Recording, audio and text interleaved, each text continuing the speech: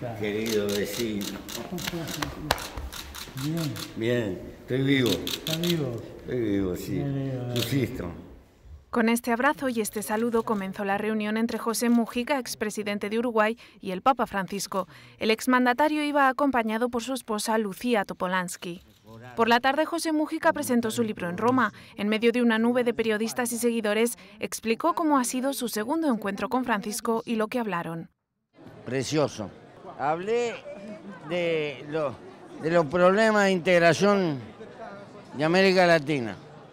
Además de temas de calado, también hubo tiempo para las anécdotas. Como no puede ser de otra forma, entre un argentino y un uruguayo surgió la conversación sobre el mate. Si hubiéramos salido, tomábamos uno más.